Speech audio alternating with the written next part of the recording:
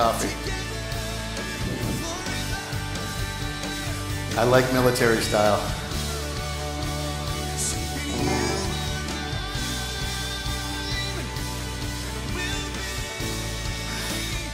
You let it sit for the day, and yeah.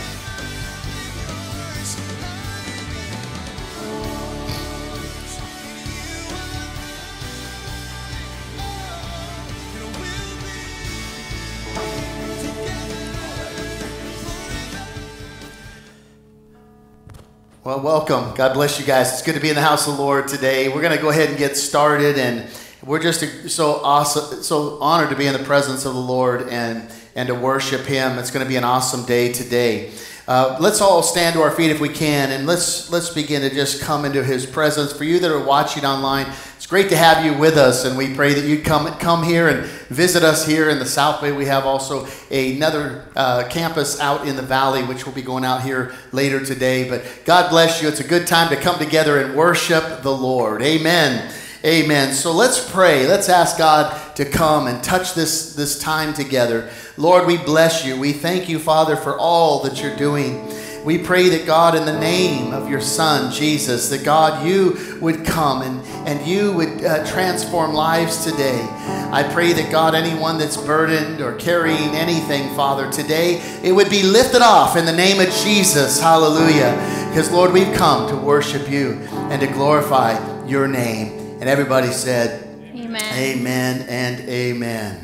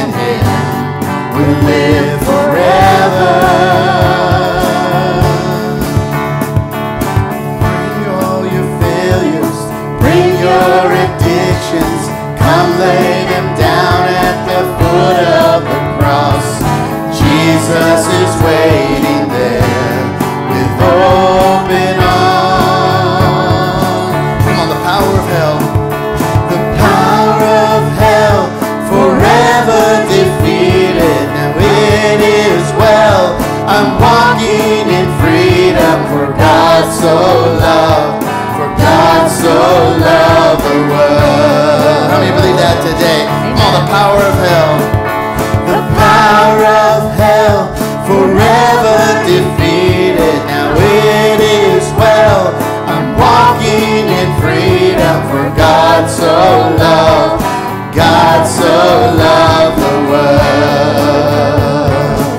Praise God. Praise God, praise God, from whom all blessings flow. Praise Him, for the wonders of your love. Praise God, from whom all blessings flow. Praise Him, for the wonders of His love.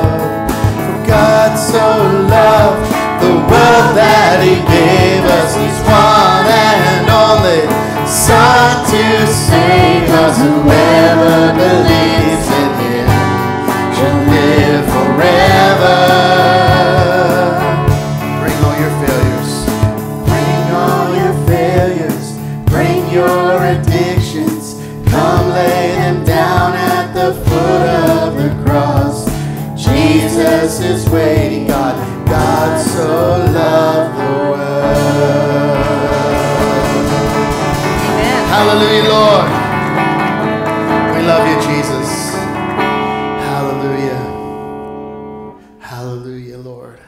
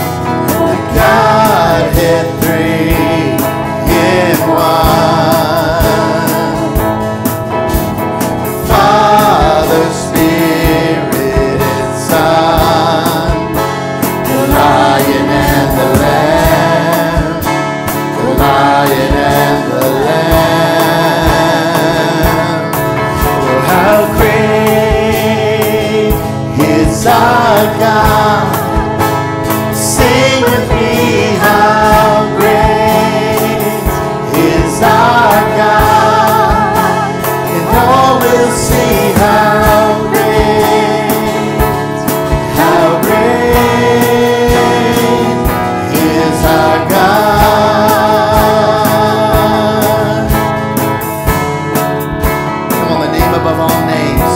The name above all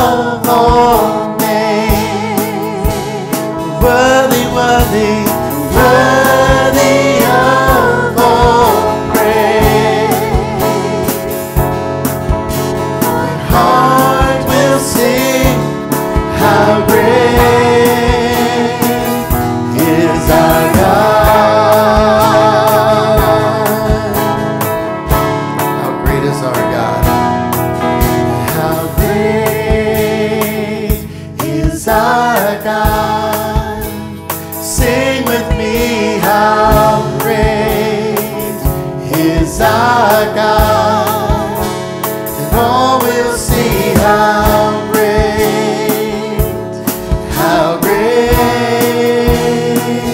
is our God. Yes, He is. Come on, He's a mighty God. Amen.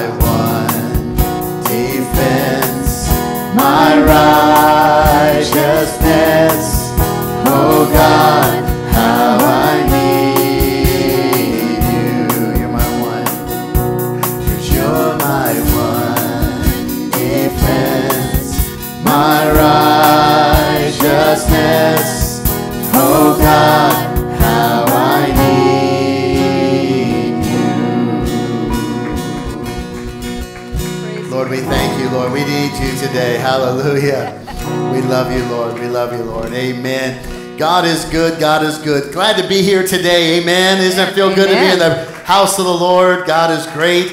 God bless you guys. I'm glad you're all here. Why don't you get out of your seats, say hi to somebody today, welcome them to the house of the Lord, and just be friendly today.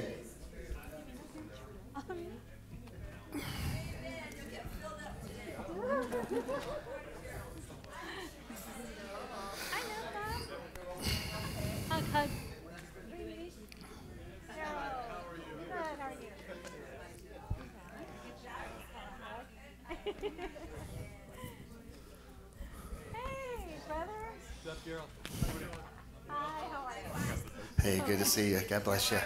Yeah, brother. Sad to see everybody. Yeah. Good morning. Good morning. Good morning. Good morning. We got a cheering session out here. I'll buy you one.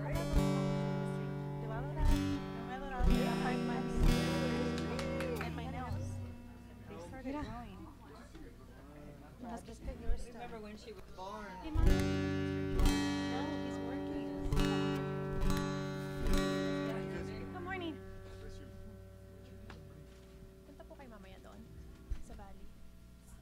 Lord, you guys can have a seat, and we're just going to go through a couple things today. We are starting our pre-launch service. Actually, next in our next service, we'll be out in the valley. The new time there is 3:45, and so we have another campus, and we found a new location, and so we're really excited about that. And it's going to start a new time at 3:45. We're calling it a pre-launch. I should get back into what we're doing there. And it's a way for us to kind of get in there, get settled, and then we're going to start up a food program and all kinds of cool stuff because the facilities there are going to allow us to do that, to start reaching out to people all in that whole area. So we're really excited about that. And so it starts at 3:45. Now, I mentioned that in the last few weeks, and I think people thought go there instead of here. So I don't know if that's exactly what happened, but that might. I know some people called and were thinking that's what was going to happen. So I don't know if they're choosing that or not. But in any case, we're here today. Amen. We're going to have a good time today, and we're going to praise the Lord and have a good time in Jesus. Again, it starts at 3:45. If you'd like to go, maybe you could find somebody who, if you need a ride, you can find somebody who wants to go or is going and get a ride. If not, let me know, and we'll see what we can do to get you out there.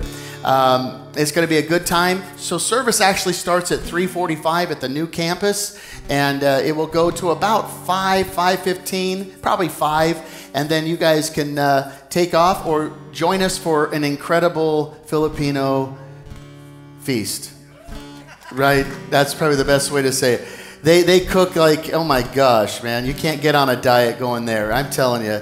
But in any case, it's a good thing, and I encourage you guys to be a part of that. If you guys can come, we'd love that for you to come. Tuesday nights is our women's prayer night. Don't forget that. It's on Zoom. It was postponed this last Tuesday, but it will pick back up next Tuesday for our women. It is a great time to come and pray.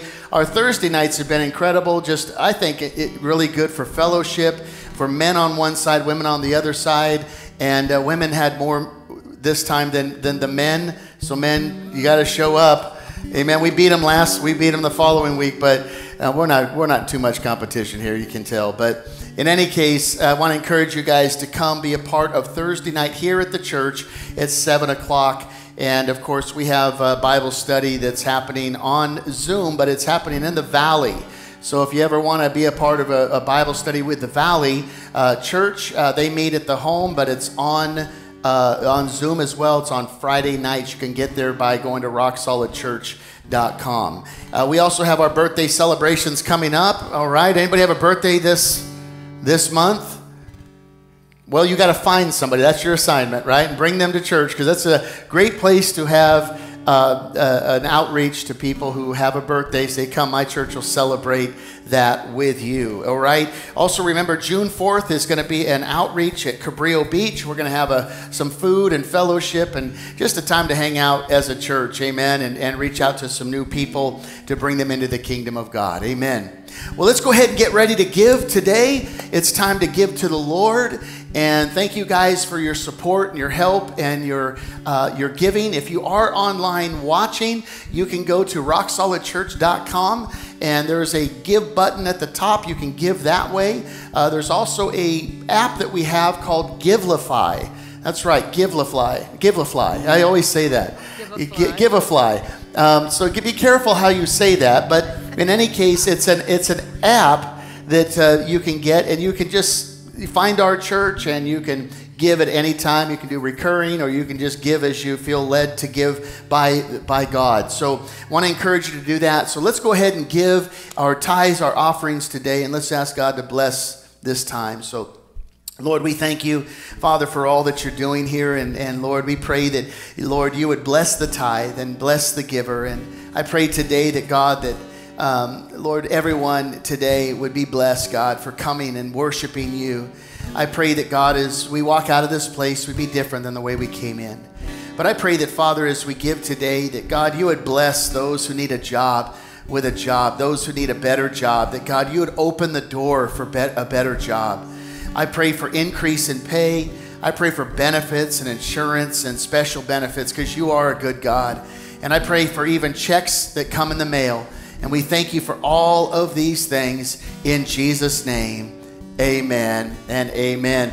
Never ceases to amaze me when I pray checks in the mail. We got something that came in, and just a little bit, but I don't care if it's a little bit or a lot of bit, right? A lot of bit, that's a word, right? I got my master's degree. I could say a lot of bit.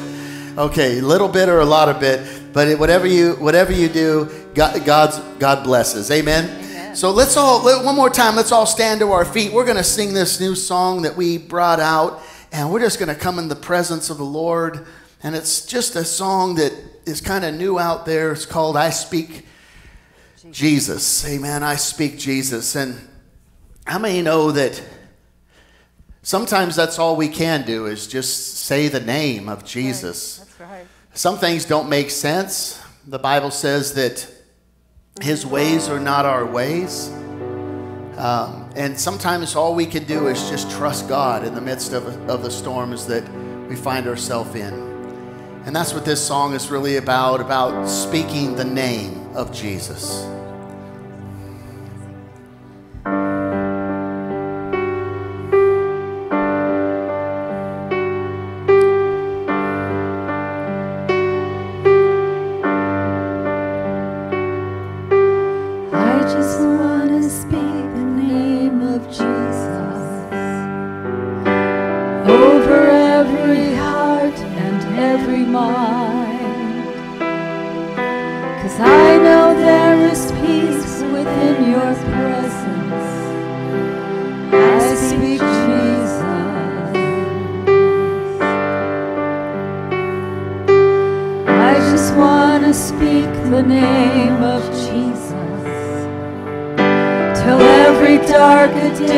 Starts to break, declaring there is hope and there is freedom. I speak Jesus. Your name is power, your name is healing, your name is life. Break every stronghold, shine through the shadows, you're like a fire. I just want to speak the name of Jesus over fear and all anxiety, to every soul held captive by depression. I speak Jesus.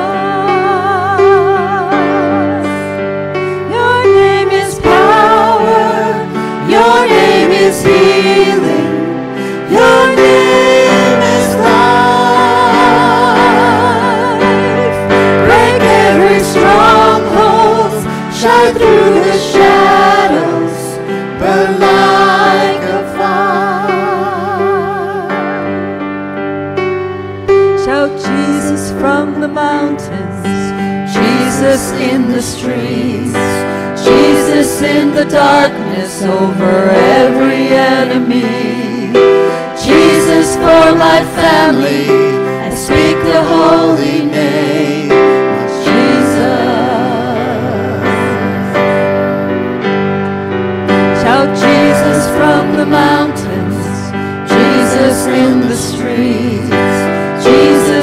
the darkness over every enemy. Jesus, for my family, I speak the holy name of Jesus. Shout Jesus from the mountains, Jesus in the streets, Jesus in the darkness over every enemy. Jesus for my family, I speak the holy name of Jesus. Shout Jesus from the mountains, Jesus in the streets, Jesus in the darkness over every enemy. Jesus for my family, I speak the holy name of Jesus. Your name is power, your name is healing, your name is life. Break every stronghold, shine through the shadows, burn like a fire. Your name is power, your name is healing, your name is life. Break every stronghold, shine through the shadows, burn like a fire. I just want to speak the name of Jesus over every heart and every mind. 'Cause I know there is peace within His presence. I speak Jesus.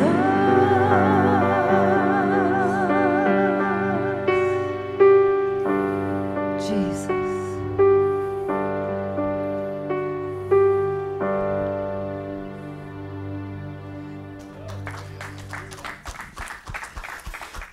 God is good. God is good. Amen. Give somebody a high five next to you if you have one there, and just tell them something good's going to happen today. Amen. God is good. God is good. Thank you, guys. I love that song. Said, Lord, don't let my fingers fail me now, right? Amen. Amen. It's fun to play the keyboard. Haven't done that in a little while, and just a blessing from the Lord. And we're just grateful for all that He's doing in our lives. And I want to do something a little different today, kind of staying in the same kind of track where we have been, and we're going to continue of the journey. But today I want to really talk about the kingdom of God, and to understand the power and the importance of the kingdom of God, that we're a part of a kingdom. We're no longer of this earth any longer. Our residence isn't here, even though we have a mailing address. But our new residence now is truly in heaven.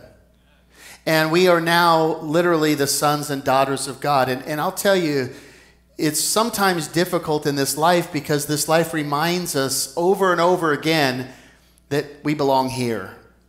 And it discourages us. There'll be moments in life where you're up and you're down. But when we remember that we're part of a kingdom, we are now translated in the Spirit in a different dimension of our life. Let me explain it this way. Paul and Silas are in jail. They're shackled down. There's no way they can get out. Yet they realize they weren't from this earth. This earth does not like them any longer, doesn't love us any longer, because we believe in the Lord. And the powers of the air, the principalities, Satan is fighting against us. And so Paul, in the midst of that prison, what did he do? He started to worship God. Right there, as he worshiped the Lord, he remembered, I'm part of the kingdom of God. And the kingdom showed up, brought an earthquake, shook the place, and released them from their shackles. And how many know today we are part of a kingdom? Amen? How many believe today life isn't always fair, right? It's not always fair. Things come, things go. We get attacked in so many different ways, and it can be so discouraging. But listen, God, his kingdom is here, and we're going to learn how to access that kingdom daily in our lives, in the moment we need it, because Jesus said the kingdom of God is here and it's at hand. It's here now.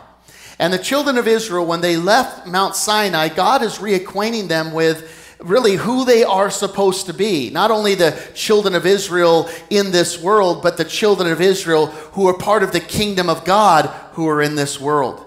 And they were going to be a city on a hill that would be a light to the nations of the earth. And they had to understand that they had to now become kingdom-minded. Someone say kingdom-minded. It's important that our minds think like the kingdom, that we meditate on the things above. We would wash our minds with the word of the Lord. Amen? Because it's our minds that are where the battleground is. So we have to change our mindset. There was a sign that was hung on an office window, and it read, "Help wanted." Must type 70 words a minute. Must be a computer literate. Must be bilingual. And we're an equal opportunity employer. And this dog happened to be walking by, got away from his master, and looked up and grabbed it with his teeth and walked in and pointed with his eyes, and the manager realized that this dog's applying for this job. And so he was very ambitious, and he could tell, and he said to the dog who pointed to the point that says an equal opportunity job. And so the manager asked and said, "Okay, take this letter and go type it." And the dog, of course, can't speak, and grabbed it and went off. And a few moments later came back perfectly typed out. Gave it to him. He said, He says, "All right, here's a problem. Go get a computer and program it and figure out the problem." And the dog ran off and came back, and sure enough, that problem was figured out. 15 minutes later, he came back, and again, the manager still was not convinced, and he says, "Well, listen, I still can't hire you because this is a position that you must be bilingual." And the dog looked at him and said, "Meow." I know that's pretty dumb, but in any case. And how many know that sometimes we have to look at things differently in the kingdom, right? Things don't always make sense, but with God, everything works out. And so let's get our Bibles. We're going to get into this, and in the next service, I'm going to have on the kingdom of God, but it won't be the same message. So if you do come out, you're not going to hear the same thing. We're going to just have a good time today in the presence of the Lord. Matthew 9 and verse 14, I want to share with you about the kingdom of God. The children of Israel leaving Mount Sinai, they were moving in to the promised land, and they had to become kingdom-minded. They had to think about the kingdom. They had to be a part of the kingdom. This world gives no opportunities for us to think that we're part of the kingdom. It's discouraging. People don't always trust each other. There's fights. There's all kinds of things. But in the kingdom, there is favor and blessing. And so Matthew 9 and 14 is this passage we're going to pick up with about Jesus speaking to the Pharisees of a new thing that's coming. And that they were stuck in old things, but they needed to open their heart and mind to the new that is coming. And this is what it says. Then the disciples of John came to him, saying, why do we and the Pharisees fast often, but your disciples do not fast? Verse 15. And Jesus said to them, can the friend of the bridegroom mourn as long as the bridegroom is with them? But the days will come when the bridegroom will be taken away from them, and then they will fast. So what he's saying is, when I'm with you, it's time to rejoice. He was in the physical flesh. He was with them. Time to rejoice. And then he says, but I'll be taken away. And at that time, you'll fast for the kingdom to come. For the kingdom, when Jesus would return and set up his kingdom to be kingdom-minded. And fasting really helps us enter into the kingdom, amen, to draw in the kingdom. And Jesus begins to share with them about this idea of fasting. But listen to what he says in verse 16 and 17. He says, no one puts a piece of unshrunk cloth on an old garment, except for my mother. She would do that, right? Because she'd take old jeans and sew something on and give it to me. from my brother, but unshrunk cloth on an old garment. For the patch pulls away from the garment, and the tear is made worse. So you don't put something new on something old. You don't put a new cloth on an old cloth. The old cloth can't hold the new that's coming. That's what he's saying. Verse 17, nor do they put new wine in old wineskins, or else the wineskin breaks and the wine is spilled and the wineskins are ruined. But they put new wine into new wineskins, and both are preserved. So what he's talking to the Pharisees and really to the children of Israel is this idea that we can't enter the kingdom with old things. There has to be old things passed away before all things become new.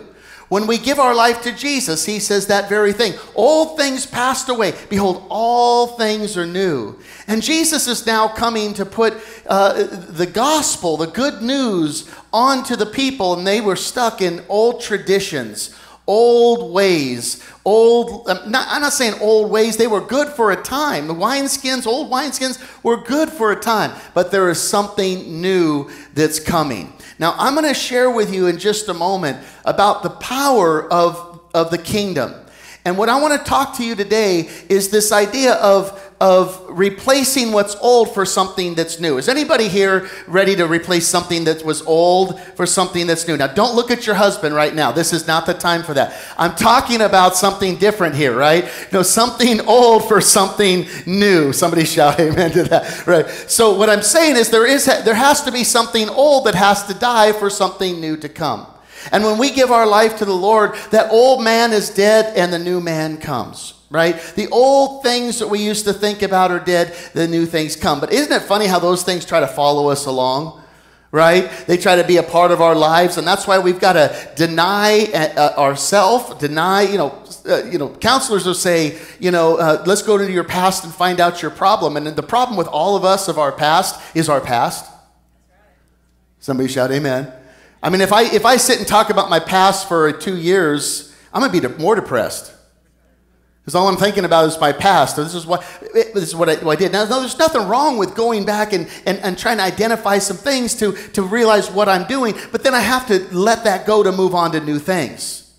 And the problem with that kind of idea of counseling, the Bible says get godly counsel, right? Godly counsel will help us to do what? To think about the kingdom. Yeah, you're a sinner, but God's got you covered. Yeah, you blew it, but we're all sinners and we all fall short of the glory of God. This is who you're supposed to be. You're a child of God. You're not the child of your mother or father any longer. You might have had a bad childhood, but God is your Father. And when I start looking at who I'm supposed to be, looking into the mirror, I start to realize who I'm supposed to be versus realizing that we're all sinners and we all fall short of the glory of God. Somebody shout amen. And in order for me to have something new in my life, I've got to let go of something old. And the children of Israel had to come out of Egypt. They had to come out of that land of slavery. They had to let the past go. Literally, let your past go. Your past does not define you for your future. Amen? All it does is give you a testimony of the goodness of God. And so now there's something new that is coming. And Jesus says that new thing can't support the old things. This comes into the idea in the kingdom of God, and you can write this down, of the law of replacement. There is a law in the scriptures or a teaching or an understanding of the law of replacement. See, God doesn't, he doesn't come to us and change us a little bit. He transforms us into something new. When we die and the resurrection takes place, the Bible says that we shall be changed. We're not going to be what we used to be. We're going to be changed to who we're supposed to be. Isn't that good news? That God is always focused on what we're supposed to be and what we're supposed to become and what he has for our lives. And what's in front of me is what I'm to focus on. Paul says what? He says, Press for the mark of the high calling of God, which is in Christ Jesus. He says, forgetting those things which, this is first what he says, forget those things which are behind and reach to the things by the high calling of God. Press towards those things. Forget what's behind. What's behind is behind. What's behind can't be changed. What's behind has been done. What's behind has happened. But it does not define you any longer. It is now dead in Christ. And what the Pharisees had to learn and what Israel had to learn is that they weren't going back to Egypt. They were not going back to that old life. It is going to be a new life now in Christ. Hallelujah. Everything is new. And I love what he says, that mourning might last for the night, but joy comes in the morning. His mercies are new every single day. And if we don't learn to walk in the new, we're going to be bound by the old. We're going to be stunted by yesterday. We're going to be discouraged by last week. We're going to be put down by the enemy by the things we did in the past. Somebody shout, amen. Now, that doesn't mean that we don't identify on things of our past to help us get to our future. I get that. But what I am saying is everything that now in Christ lies in front of us. The promised land was in front of them. The kings that were coming to the land were in front of them. The only thing of our past in Israel is they made markers. And those markers were the times when God brought them through. When they had a deficiency, they had a difficulty, they had something they couldn't get over, but God showed up and they marked it. That's where I got victory. That's where God helped. That's where God brought me out. Somebody shout amen. And so the law of replacement. Old wineskins can't handle new wineskins, or the new wine can't handle old wineskins. It has to be into something brand new. So this comes to a place called the law of replacement. Now, I think I missed that, but I want to share this. The law of replacement means the action or process of replacing something. So that's really what it is. It's the act or the process of replacing something. Now, think about it. Two objects can't occupy the same space. I mean, you try. I'm going to stand right here and somebody else stand right here. I'm not going to let it happen. No, it just won't happen. Two objects cannot occupy the same space. Something has to fall. And so we have to understand that if I want something new, then something's going to give. Something is not going to be able to stand in that place. My depression won't stand in that place of my victory. That worry won't stand in the place of my worship. When I start to get into the kingdom, something's got to give up. Something has to break. Something can't stay. Why? Because there's a replacement taking place. Let me say it this way. Jesus said throughout Scripture, he said a seed has to die before it lives. Law of replacement. You've got to give before it is given back to you, pressed down, shaken together. The law of replacement. When your enemy treats you unfairly and asks you to walk a mile, law of replacement, you could be bitter. Instead, you go, that's fine. I'll give you 2 miles because I'm going to tell you about Jesus the other mile. I'm going to take my bad situation and I'm going to turn it into something good. Somebody shout amen. And the law of replacement is all the way through the scriptures that God says to Jacob. He says, Jacob, your name is no longer going to be called Jacob, heel catcher. Your name is now going to be called Israel. Amen. The father of nations. That God's going to turn your life around. Amen. There's this idea of the law of replacement. Remember Naomi and Ruth in the book of Ruth? The Bible says that Naomi went to Moab. The bread dried up in Judah. And Judah means praise. When we don't praise, the bread dries up. When we don't get in the presence of the Lord, the things we need don't show up in our lives. So she went to Moab to find provision. She left the place of praise to go find provision in Moab. And when she was in Moab, her sons died. All kinds of problems happened. But the Bible says, and if you read it, it's only 4 chapters of Ruth, powerful book, and it says, when she heard that there was bread in Judah, she was going to return. Come on, somebody. When praise was restored in Judah, the bread started to flow. The newness came. Somebody shout amen. And so what she do? She says, I'm going to go. And Ruth decided she's going to cling to her. She's going to follow. She follows along. And when she comes back, the children of Israel look and they say, here comes Naomi. She's back. And Naomi says, don't call me Naomi any longer. She says, she comes up with a different name, which means bitter. Mara. She said, don't call me Naomi, call me Mara. And the thing is, she labeled herself with something God never labeled her with. She labeled herself as bitter, as angry, as frustrated. And how many of us have labeled ourselves with something the Lord has not called us to be? I'm dumb. I'm not good enough. I'm not a good mom. I'm not a good dad. I'm not a good enough of this. I can't do this. I'm too old. I'm too young. I'm too good looking. Whatever it might be. I'm just going to go there, right? Whatever it might be. And we are now stuck. Why? Because we labeled ourselves with something that God never labeled us with. There has to be a replacement.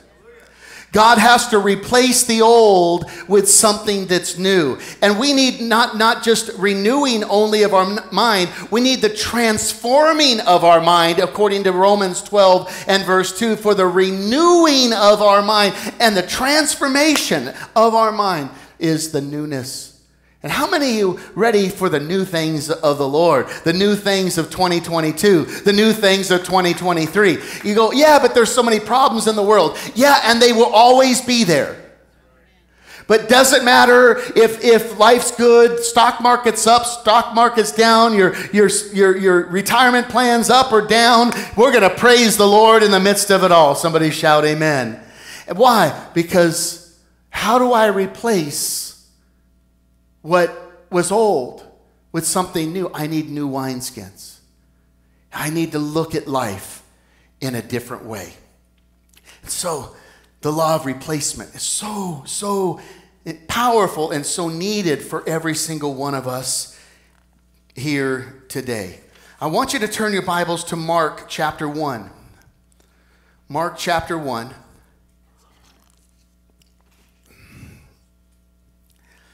Mark 1 and 14. This is what Jesus says. He says, now after John was put in prison, Jesus came to Galilee, preaching what? The gospel of the kingdom of God. I want you to hear that. What was Jesus preaching? The kingdom of God. The good news. Gospel means good news. The good news of the kingdom of God. In this life you're sick, in that life you're well. In this life you're at the bottom. At that life you're the head, not the tail. In this life, you face worries. But Jesus said, don't worry about anything, for today is enough of its own. I'm going to get you through. I feed the birds. I take care of the grass of the fields. And whatever you're going through, I've got you covered. Somebody shout, amen. And it's very important that he came to preach the gospel of the kingdom. And what he was doing is he was putting something new on something old. He was bringing the newness of the kingdom into our lives. And that means that us too are now called to preach. Listen to what it says in verse 15. And saying, the time is fulfilled and the kingdom of God is where? Is at hand. Means it's now. Someone say now. Your situation can change now. Whatever you're going through can change now. The kingdom is not bound by time, by space, by your problems, by the worries, by the devil. The Bible says neither death, nor height, nor angels, nor principalities, or powers, or rulers of darkness can separate us from the love of God. Hallelujah. He can get to you even in Daniel chapter 9 and 10. When Daniel prayed and fasted on the first day, God said, I heard you on the first day. But it took 21 days for that angel to get through those principalities and powers and rulers of darkness. But he comes and he hears you the first day. How many of you know that there are principalities and powers and rulers of darkness? The heavens we see are the heavens of the skies.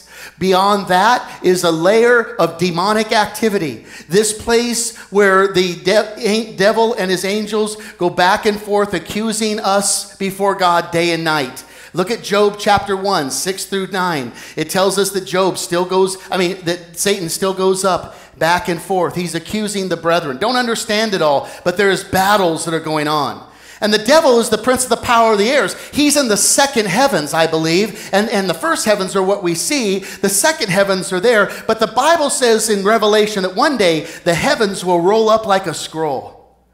And you know what's going to happen when the veil is torn? The first veil was torn when Jesus died on the cross. That first veil was torn. There's a second veil. It's heaven's veil where God's looking down beyond this veil. It's like a mirror that you can see out but no one can see in. And he can look down. He can see. He's among us. But one day when Jesus returns and the final battle is won and the final enemy is won, which is death. Hallelujah. 1 Corinthians 15:26. Death will be conquered and they'll be swallowed up by victory when the veil is broken. And what's going to happen is Jesus sitting on the throne and all of heaven's going to see this veil open up in the skies of heaven. And there's Jesus and God. They're going to go, hide us from the Lamb who's come. The second veil is going to be ripped. It's ripped at the cross. It's finished for us to start coming in through Christ. But one day it's going to rent in heaven. Remember, he says, rent the heavens and come down. Rent them. Tear that final veil. Why? So that everything's new. The kingdom of God is at hand. And if I want to get free, I can get free now. Sometimes I get free now and I have to walk it out for 21 days. Sometimes I have to walk it out for 21 years. But it doesn't mean that God isn't already worked it out when you called on his name. Lord, free me today. God, touch my family. God, do something. And what Jesus came to do, and Mark here tells us, Mark 1:14, he came to proclaim the kingdom, the good news of the kingdom.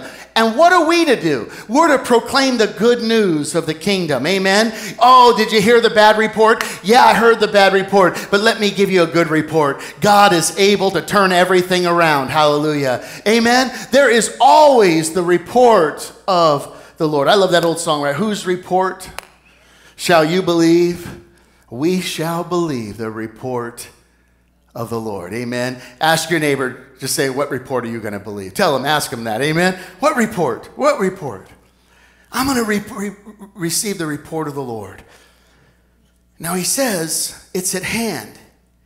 How do we get into the kingdom, this new thing?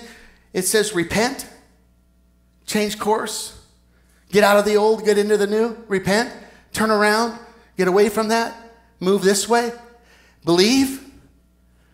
It doesn't say work hard. There's other scriptures that teach us to work hard. But what he's saying here is that we've got to believe. Believe in the gospel. Repent and believe the kingdom. It's at hand. It's here. It's now. And the children of Israel struggled in the book of Numbers over and over again trying to get out of the wilderness because they could not get out of the old to get into the new. And how many today are ready to get out of the old and get into the new? It's going to take the law of replacement. You got to replace your words. You got to replace your time. You got to replace the talents you have and using them for the kingdom. The Bible says you have not, but when you do ask, you ask amiss because what you're asking for is for your own good, for your own pleasure. You're asking for things so that you have pleasure from them. And he says that's why you're not getting the things you're asking for, because everything you're asking for is just, Lord, give me a new car, give me a new home, give me a new iPhone, give me. Jimmy says, gimme, right? And we can't always be in the giving, in that way. We have to pray kingdom. And when you pray kingdom and you proclaim the kingdom shows up in our life. He gives you what you need. He gives you excess to give to others. He starts to bring the kingdom into your life. Somebody shout amen. So the kingdom is at hand. Now, I want you to go to Luke chapter 9. Luke chapter 9. And we're going to look at the first verse of Luke 9. Luke 9, verse 1. And this is what it says. One day, Jesus called together his 12 disciples. And now listen to what it says. And he gave them. I like that. And he gave them power and authority. Right? It wasn't like he gave them the keys to a new car, gave them the keys to a nice house. He gave them power and authority. What would he do with it? If you needed something that you didn't have power and you didn't have the status to get, but he gave you the means to get it, what would you do with it? And here, he doesn't give them what they need per se in the natural, the things of this world. He gives them the kingdom. I give you power and I give you authority. They have the kingdom. Now, stay with me for a moment. To cast out all demons. Someone say all. Say all means is all. Too hard to say. All means is all, right? It's everything. All demons. And to heal all diseases. So we have the power and authority. And how do we, as God's people, walk in that power and walk in that authority that God's given to us? Now, some things, the kingdom of God's at hand, and it immediately happens. I love the immediate miracles. How many love the immediate miracles? It's like, I immediately need $1,000. There it is, I paid my rent. I love that, I love the immediate things. But then, the other one says, okay, I'm going to provide, trust me, and you have to, you're going through it for a few weeks or month or whatever, but yet he's still going to provide. The power and authority is what we need for the law of replacement. In order for us to replace the old, I have to realize I have the power and authority for new things in my life and to operate in the kingdom of God. How do I have the power for that? I am a child of God. I mean, a kid doesn't need to come home. Mom, can I come in? Let me see. Mom, I want to come in. I'm home. How have you been today? Not good. Okay, stay outside for a while. No, a child is able to come home. You tell them where the key is. Right? We had a key under the pot. It's on the third pot over to the left. Don't try to get into my house. Right? But they come and they take the key and we just go and unlock the door and we come in. I didn't have to ask permission from my mom every time I came home to come into the kingdom of the house. And the same thing is true with God. We do not have to always ask this permission to come in. We are now children of God. And he says, I've given you power and I'm giving you authority over every demon and over every sickness. We have the power. Amen? Now, how do we use it? What do we use it for? How do I get the law of replacement working in my life so that what I had that I don't want becomes something new? Sometimes we're so used to the old that we stay in the old because we don't know how to function in the new. So the old becomes so familiar. The old is what we always do, and so if I change that, what do I change into? Somebody shout amen. And so many people have the Linus syndrome. You know what that is, right? The Linus and Snoopy, he had that dirty old stinky blanket. Remember that? And everywhere he went, there was little flies on it, had little things on it, little dirt. It was all penciled, and he's all walking around. And this one episode, they came in and he was sleeping and they stole his old blanket and they gave him a brand new one. And it was funny that it was all penciled and it looked all shiny. And he woke up and he's like, "Oh my gosh, who took my blanket?" And they said, "Linus, we gave you a brand new blanket. It doesn't smell, it's perfect, it's great, you can live with this." And he could not function in life because he was so used to the old blanket. My friends, God wants to do something new in our lives. Amen? To get rid of that old blanket, to take on the new. Old things are passed away. And the Bible tells us there's a law of replacement. Jesus says here in verse 1, he says, "I'm giving you power and authority." And now watch this, verse 2. This is powerful. Listen to what it says. Then, once he gave him the power and authority, which he gives to all of us as his children, he sent them out to tell everyone about what? The kingdom of God. He gave them the power. Remember, Jesus came to preach the kingdom. He came to share the kingdom. He came to bring the kingdom. Then he gave them power and authority to go do the same, to speak the kingdom. How many of you know we've got to proclaim the kingdom over our lives? Amen? You shall not die, you shall surely live. Right? Lay hands on the sick that they would recover. Prophesy over them that they have strength and they get a word from God. Amen? Pray with one another, because 2 or 3 together can cause the blessings of God in our life.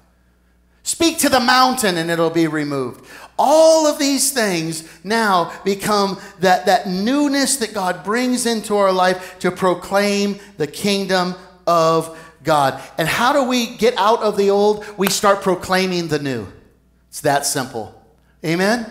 We start declaring what the Bible says who we are. What's Philippians 4:13 say? You need to, I memorized it. Good, now speak it. I memorized 100 scriptures. Declare them over your life. Say them now.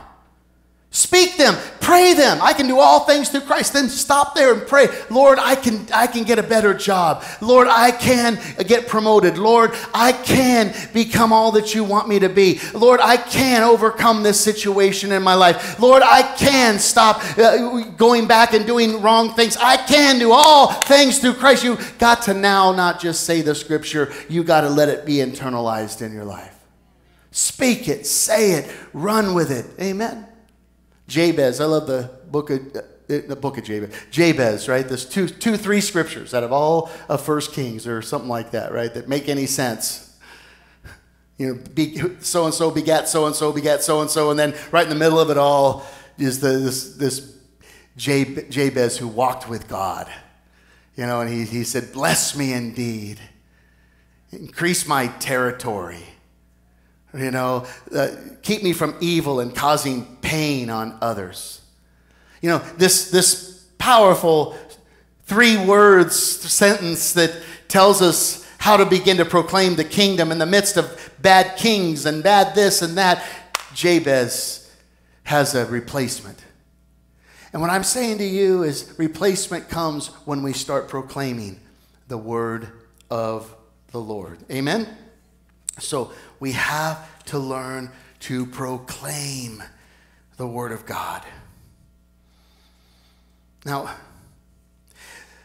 the word for power is an interesting word. It's actually means in the Greek, it's dunamis. I remember a show we used to watch when we were kids with JJ. What was that one? He'd say, "Dynamite," Good Times. Yeah, I used to watch that all the time. Good Times. He'd say, "Dynamite." Dunamis, power, means like dynamite. Dynamite. When you proclaim, listen, when you proclaim the word of God, dynamite takes place.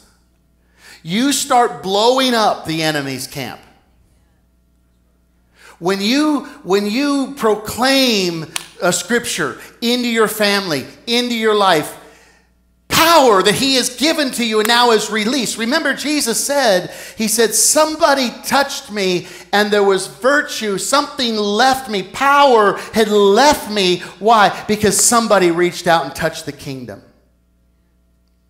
And when we start to proclaim the kingdom, it's like throwing grenades into the enemy's camp. Going off, and the devil is running in every direction. Why? The Bible says, submit yourself to God. James 4:7, submit yourself to God. Resist the devil. Come on. Proclaim the power, and he will flee from you. Dynamite takes place when you start to proclaim the kingdom of God over your situation. And I know when we're so used to the old things and we've been so discouraged for a year or 2 months or 5 years, wherever we're at in life, it's hard to do something new. But you know how you do that? You do it one step at a time. Amen? We're doing 21 days, aren't we, of not complaining. How many have complained? Yeah, okay, I have to. So I prayed over that. Come on, we're still trying, right? Not to complain for 21 days. Started last Sunday, right? You're like, shoot, I'm not going to be able to do this after I just complained going to my car after church. So we have to change, and we start, you mess up, at least you're aware of it. Change. Amen. Lord, I can do all things through Christ who strengthens me. 1 John 4:4, greater is he that's in me than he that's in the world. 1 Corinthians 15:57, but thanks be to God who gives me victory through my Lord Jesus Christ. Amen. We now have the power.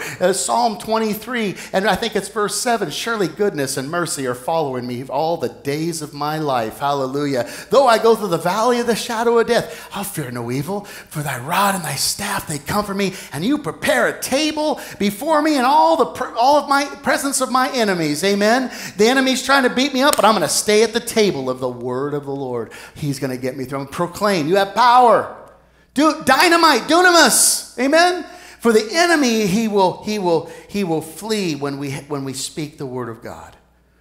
Now, authority is a pretty interesting word. Exousia is the Greek word. I took 4 years of Greek, and I always say I'm going to use it on you once in a while. Exousia. You said, what'd you learn in Greek? I said, I learned that Greek, it's still all Greek to me. Okay, never mind. That was dumb. All right, so authority. Exousia, which literally means superhuman. Exousia, authority, superhuman. In other words, when you proclaim the word of God, you become Superman. And hopefully not with the same tights. Somebody shout amen to that. It also means a higher jurisdiction. So when we proclaim the word of God, power goes off like dynamite, and exousia happens where we are now operating from a higher jurisdiction. Like when things go to the Supreme Court, it's the final decision. When we stand in the word of God and we proclaim the kingdom, we now don't operate on the courts of this earth. We don't operate by what so-and-so says or what whoever said, well, I tried that before and it didn't work. I fished all night and I caught nothing. And Jesus says, well, do it again. Just throw it out on the other side. And they do it. And what didn't work now works. Why? Because they operated by the kingdom. They proclaimed and they operated in authority at a higher jurisdiction. When you start to proclaim the word of God, hallelujah, you are now operating from the jurisdictions of heaven, from the courts of God, because his word will not return void. It has ultimately all authority and power. How do I change my situation? Declare the word of God. Amen. Now, we hear this and we say, yeah, I know that's good. But it's different than knowing it and doing it. Right? Because what we end up doing is we hear it and we walk back into the same thing. We're all that way. It's our nature to do that. That's why we need each other. Iron sharpens iron. Share one another's burdens. You know, keep getting into Bible study. This thing, you got to walk out your salvation. It's not a one-day thing. You might get blessed on a Sunday, but you need God Monday through Saturday. Amen? You need to walk it out. And you'll see God continuing to lift you up one step at a time. Isn't that good? Amen? So we now have a higher jurisdiction when we proclaim the gospel of the kingdom of God. That's what Jesus proclaimed. The gospel of the kingdom of God. The gospel is the good news. I'm declaring the good news. You've lost everything, Job. You've lost your house, your kids, your animal, your livestock. And he says, naked I came into the world, and naked shall I leave. God spoke the gospel in a horrible situation. Right? Horrible. You know? But yet, he proclaimed the kingdom. And at the end of it all, he says, Job, were you there when I made the foundations of the earth? Were you there when I made the stars? Were you there when I did all these things? Job says, loosely translated. And he says, no, I was not there. And he says, Job says, only you know, Lord. Proclaim the gospel of the kingdom. Only you, God, can turn my situation around. And I love it at the end of Job's life, at the last part of the book, it says, and Job received double for all of his troubles. Come on, somebody. You might be going through it today and you're like, Lord, how am I going to get out of this? I just want to bail out. I just want to give up. I just want to let it all go. Want to escape. You know, I think it was in song. I think it was in Psalms, and David says, "Oh, if I was a bird." It was the Job Psalms. I think it's Psalms. He said, "Oh, if I was a bird with wings, I would fly far from my problems." He says, "But only you, Lord, give strength, and I wouldn't want to run and fly somewhere where you don't want me to be." Amen. Listen. You are in the Lord's hands. God is fighting for you, and he's growing you up at the same time. How many know God can do, some people say we can't think two things at the same time. But God can, right? I think women can do that pretty good, but, right? You think, stop that, like my mom, you'd be driving and she'd be in the back seat, she'd go, stop that, and she couldn't reach back. So she'd hit the brakes and we'd come flying forward. He got you. It's horrible. That's why I turned out like I did.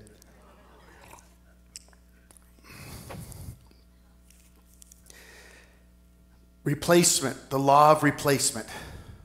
I hope you guys get this. Proclaiming the kingdom. You have power, dunamis, exousias, you have authority. When you speak the word of God, you might not see it. They're like spiritual bombs that go off against the enemy's camp. Some things are strongholds. A stronghold is something that holds on to you and will not let you go. It will just try to get in your mind. It sometimes will feel like tentacles almost in your brain, just holding you, messing with you. And if you'll just realize that God's given you power and authority over all of those things, that these strongholds can only be broken by the power of the kingdom of God, by daily confessing God, by daily proclaiming the word of the Lord, by daily prayers, by daily meeting together. Amen? Some things can only come out through prayer and fasting. There are some things that are so strong in our lives. Now, on the other side of that, I do believe God can free us from strongholds. How many believe that, right? These things that can free us. And I think most of us have been freed in some way or another, right? We're not completely free, it feels like at times, but we feel like we're freer than we used to be. Someone say amen to that. Anybody all the way free? Anybody almost free? All the way? No, kidding with you, just messing with you. So we are all at that place We go through these battles, our strongholds. With that said, God can He can deliver you from strongholds. At the same time, He can deliver you through strongholds. What do you mean? Well, Paul says, I prayed 3 times that this thorn in my flesh would leave. And I prayed 3 times that it didn't leave, but God answered me. And he said, my grace is sufficient for you. He says, I'm going to leave that in your life so that it will remind you to stay humble.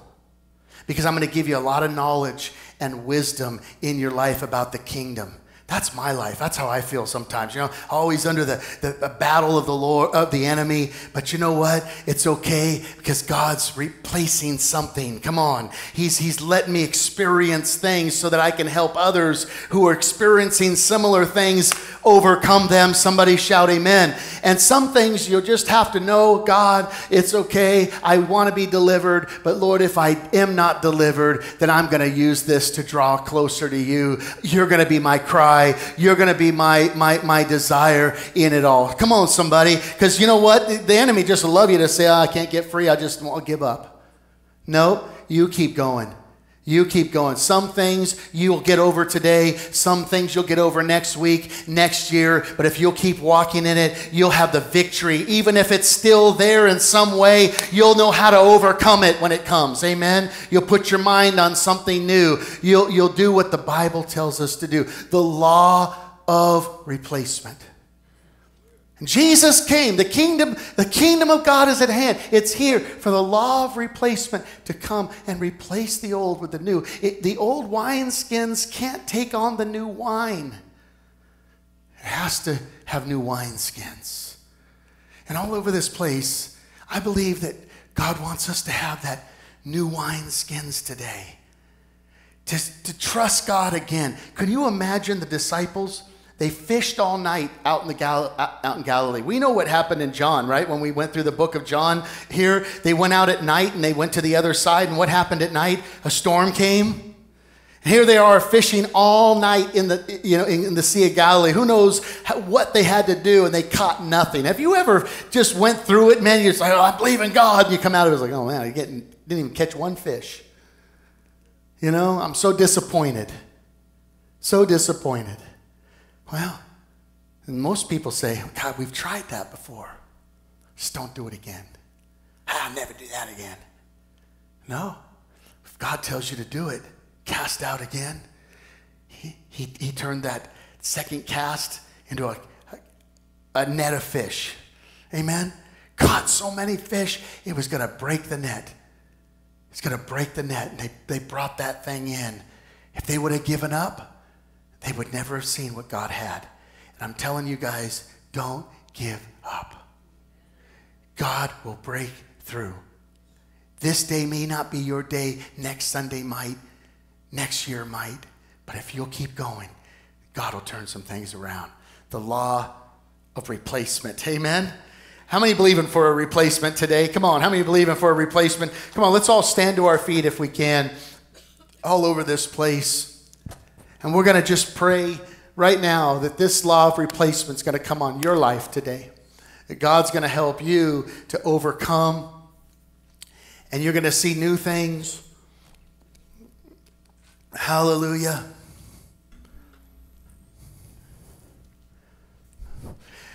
Did you know this is a true story that Aristotle, this philosopher of a long time ago, I'm not really into all the philosopher stuff, but what he did, he was very smart in his day as far as laws and things. But he said the heavier object, if you take 2 objects that are relatively heavy, but there was one that was heavier, the heavier one would drop and hit the ground first. And everyone just, well, he's so smart. It must be the way it goes. Until somebody else later decided, I'm going to go up to the Tower of Pisa and drop a 5-pound weight and a 1-pound weight. And they dropped it and they hit the ground at the same time. Not what they just believed because he was smart, that surely the heavier one would hit. Now, I guess if you take a feather and something else, that wouldn't work. But the reality is we believe things that are not necessarily true. And we believe things about ourselves that are not true. And we believe things about God that are not true. God is on your side. He will never leave you and never forsake you. He corrects those that he loves. If you're not being corrected, then either you're not listening or not receiving it, because God loves us so much he won't let us stay where we were. He'll replace it for something new. And I'm here today to pray for some people that might just need a fresh, that new wine to come on your life today. That new wine. And if you're here today and you just say, Pastor, I'm going to step in. I'm going to believe. I'm going to trust for that new wine. I'm going to put on new wineskins today. Remember, the Bible says, repent, believe in the kingdom. Repent and believe in the kingdom. That's all you're doing. Repent of the old, let the old go, and you're just stepping into the new. If you're here today as we worship, and you want to be prayed for, you want to see God replace some things, you're trusting God for something, and today is the day. The kingdom of God is at hand. The gospel of the kingdom is at hand. If you're here today and you want to be prayed for, you want to make a stand today and believe God for that new wine to come, I want you quickly as we worship just to come and stand down here with me, and I'm going to pray with you in this house. Come on down. Just stand facing forward if that's you. Just come down. Let's sing this. We'll wait for you to come. Come on, just turn to the Lord. Just look to him. Yes, Lord. Hallelujah. Yes, Lord. Hallelujah. Come on, just worship him with all your heart. We love you, Lord. Hallelujah.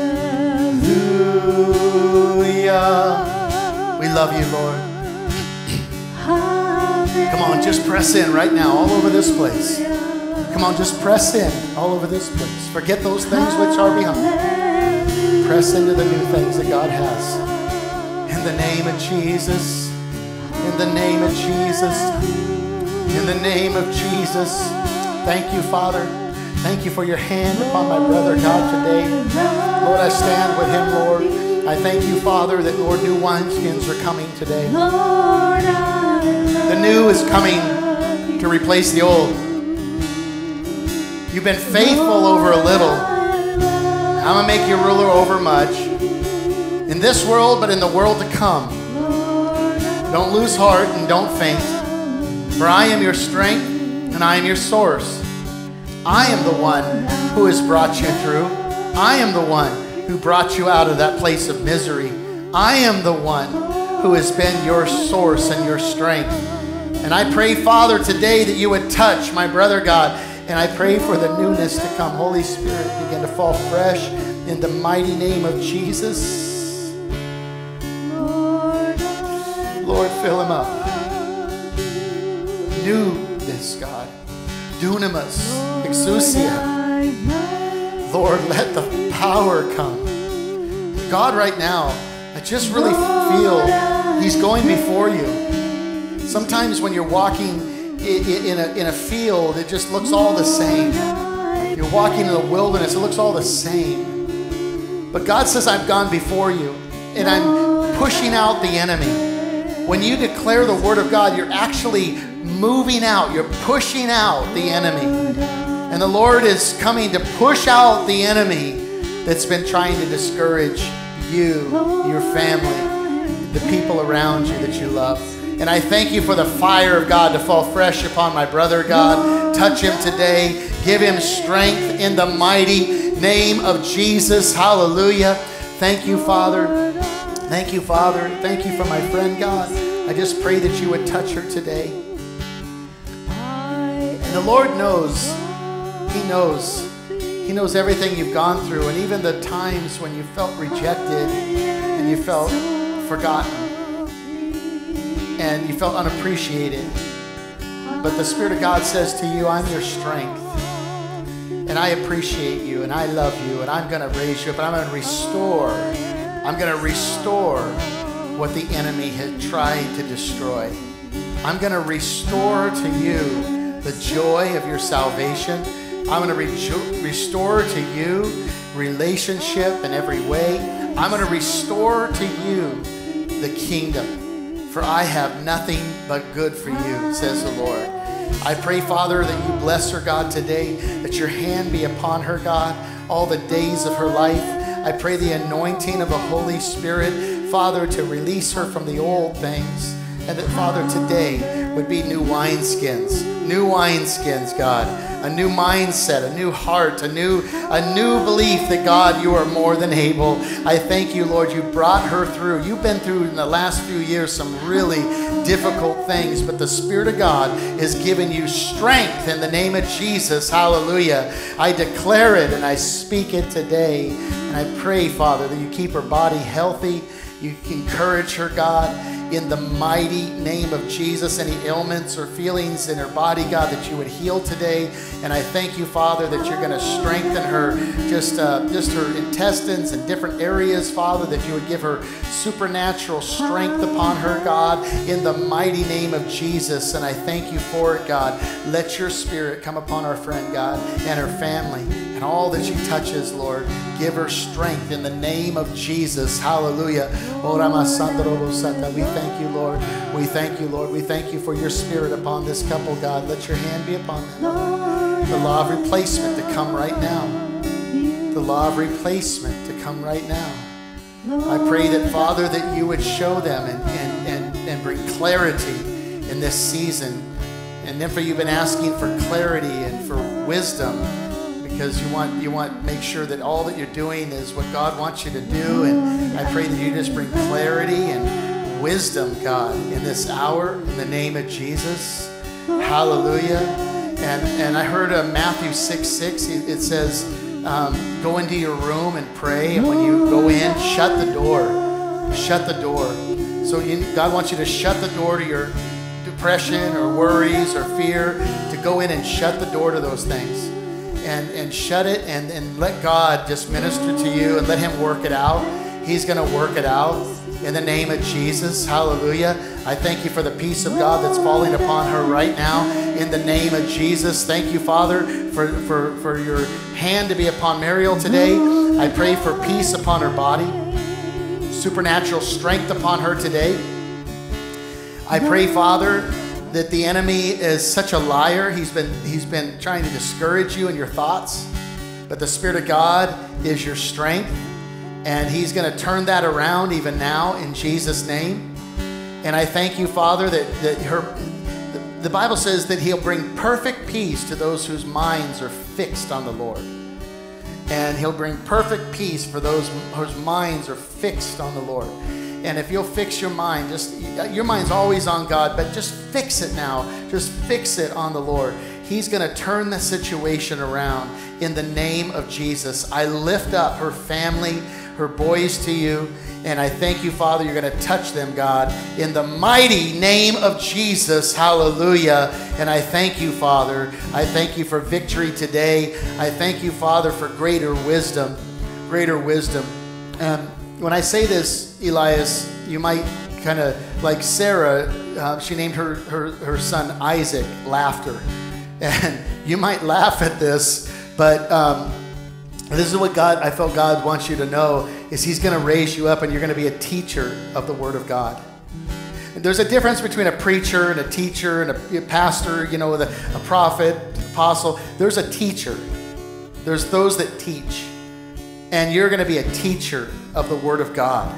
And God doesn't want you to worry like, oh, do I preach this way? You're going to have times to preach, but he's going to cause you to teach. And you're going to teach the Word of God, and you're going to help those and instruct those. And God says, do so with love and tenderness, and even when you're solid on a point, to show mercy and grace to help others come into that understanding. The Lord will strengthen you and use you. And as you begin to proclaim the kingdom, he's going to fix some things in your life, in your home, in your marriage, your kids, in every area. Lord, new wineskins to come right now in the mighty name of Jesus. Hallelujah. I speak it and I thank you for it. Hallelujah. Father, touch my brother, God, Sean. I pray, Father, that you would encourage this man. And that, Father, today that, Lord, the gifts and talents that are within him, but God would begin to manifest in greater ways. And Lord, I thank you that, Father, that you've given him the wisdom and the mind to understand hard matters, difficult things, figuring out things on computers and this and that. You've given him a mind to figure things out. And I pray that, Father, that also in the midst of that, that, Lord, he has desires of his own that he's trying to figure out for his own life. And I can sense that, God, that he needs, Lord, he's just been asking you an open door, wisdom, show me the way. And I thank you, Father, that you're going to help my brother, God, that, Lord, in the intricate matters that he can understand, Lord, this is an area that, God, he needs to understand. I pray that you would help him to get the wisdom that he needs in this hour, in the mighty name of Jesus. Hallelujah. For you shall rise up in the land, and the enemy will not have the better part. For I am going to bring strength into your life. Strengthen your bones, strengthen your body, strengthen your spirit. Hallelujah. And you too are a teacher. You're a teacher. You're going to teach others. You're going to help others. And not only about the word, but I saw you teaching and like with computers or this or that. I don't know what it was I saw, but I saw you in a business or working, and you were teaching other people. And you were helping other people, and you find joy when lights go on in other people's hearts and minds about things. And so, Lord, I pray that you touch him today and give him strength in the name of Jesus. New wineskins, Lord. Thank you for my brother Javier. Lord, let your hand be upon him today. I pray that all the days of his life, God, that, Lord, you would guard his heart and guard his mind. This is what I heard. I heard the Lord say, I want you to guard your heart and your mind. And the Lord himself is guarding you. And I thank you that, Father, you said that out of the issues of the heart, that things are established. And I thank you that, God, I say this because this is what I just saw, is that you have such a good heart. You have a good heart for people. You have a good heart for your wife. You have a good heart for things around you. You have a good heart, and you just want the best. And I thank you that, Father, when someone wants the best, sometimes the enemy comes in and brings the worst. He tries to bring the discouraging thoughts and discouraging things. But the Spirit of God says to you that I'm going to lift you up. I'm going to lift you up, and I'm going to carry you on eagle's wings. I'm going to carry you on eagle's wings. And right now you're on eagle's wings. You should not be here today. You've been carried by the Spirit of God, and he's lifted you up higher than the very enemy that's trying to discourage you. And you're going to soar above. You're going to soar above. And as God lifts you in these coming months, he's going to lift you up. You're going to see a greater picture. You're going to see a greater picture that all that you went through, like Joseph, all that I went through, God, you meant it for evil, but God intended it for good. And God's intending all that you're going through for good. In the mighty name of Jesus, touch my brother and strengthen him today in the name of Jesus. New wineskins, God. We thank you for it in the name of Jesus. And we thank you, Father. We thank you for Deborah, and let your hand be upon her. Supernatural strength. This is what I heard. Sometimes we try to figure everything out, and some things are not meant to figure out, but to trust God. Some things are not meant to figure out, but to trust God. And what I mean by that, the understanding of it doesn't come in the figuring out. It comes in trusting God. Because when you get to the other side, it all makes sense. It'll all be figured out. When he gets you to the other side, it'll all be figured out. So the Lord just wants I just really sense this. Be still and know that I am God. This is what I heard. Be still and know that I am God, and I'm your God. And use the gifts that are in you. You have a heart of compassion. And sometimes the fear keeps you back from the compassion. And the Lord says to you, don't operate on fear, but operate on compassion. And as you step out and encourage somebody else, as you step out and lay hands, as you step out and help somebody or give a bag of food, the Lord says, I'm going to use that, and I'm going to turn things around in their life, but also in yours, in the name of Jesus. For I've given you a heart of compassion for my people. In the name of Jesus, you feel even your life, even your family, even your children, the things you feel because you've gone through it. You've had to go through things, and God's allowed that because you're the person of compassion, that you can have compassion to others who need help and encouragement. So strengthen her. I thank you for new wineskins to fall fresh upon our sister today in the mighty name of Jesus. Hallelujah. Hallelujah. Let's all, one more time, let's just sing this song. Hallelujah. And let's just sing, Lord, I love you. Let's sing, Lord, I love you.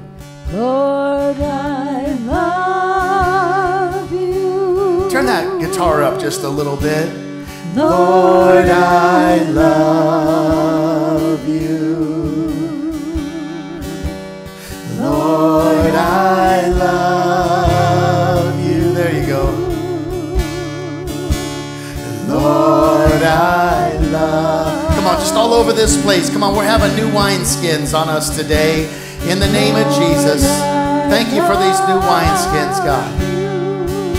Lord, we're going to believe and trust you, Lord. Yes, Lord. Yes, Lord. Yes, Lord. Lord, I love you. Lord, I love. Oscar, come up here and just say a final prayer for us if you can.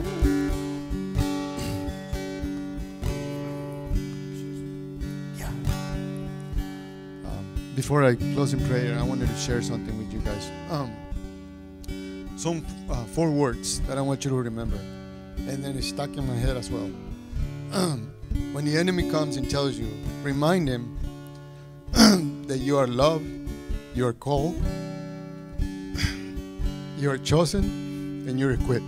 Amen? Amen. So, Heavenly Father, in Jesus' name, Lord God Almighty, we thank you, Lord, for your word, Heavenly Father. That dunamis, the dynamite word, Father God, that we heard this morning, Lord. Let us, Father God, let us stay in our heart, just like King David said, Father God. Your word I hid it in my heart, so I won't sin against you, Lord. So, Heavenly Father, we thank you, Lord. We thank you, Father God, because your word, Father God, is what takes us, Father God, to the next Thursday, to the next Sunday, Lord. That is what carries us, Lord. And that's what, that's what your son did, Father God. He came and he's the living word, Father God. Let us, Father God, as we close this morning, Father God, and Father God, bring us to the next Thursday and the next Sunday, Father God, in that power, that authority that you have given us, oh Lord, as we learn this morning, Father God. That, Father God, let us, as I was talking to my brother this morning, Father God, let us, Father God, walk, Father God, what we say, Father God. Let us do, Father God, what we hear, Father God, not just hearers, but doers as well, Lord God Almighty. That love, Father God, is not just a word, Father God. It's an action, it's a verb. And isn't that what Jesus is? He's a verb, right? We must walk what we learn. In Jesus' holy name, Heavenly Father, teach us, Lord, and equip us just like you have, Father God. We are equipped, Father God, to bring the gospel, Father God, to this fallen and dark world, Father God. And Father God, let us be, Father God, that light, Father God, the soul of this world, Father God. Without the soul, Father God, this world has no taste, Father God. In Jesus' holy name, Father God, we thank you, Lord. We thank you, Lord God Almighty, because, Father God, you're the one, Father God, that paid the price for us. And we thank you, Lord, as we walk in your love, in your holy presence, Father God. We thank you, Father God, as we are new in your word. We're a new creation, your word says, Father God. We thank you, Lord. Let us walk in that, Lord God Almighty. In Jesus' holy name, we thank you, Lord, because, Father God, your love and your mercy should be, Father God, with us the rest of our life. In Jesus' holy name we prayed. We give you all the honor and all the praise. And everybody says,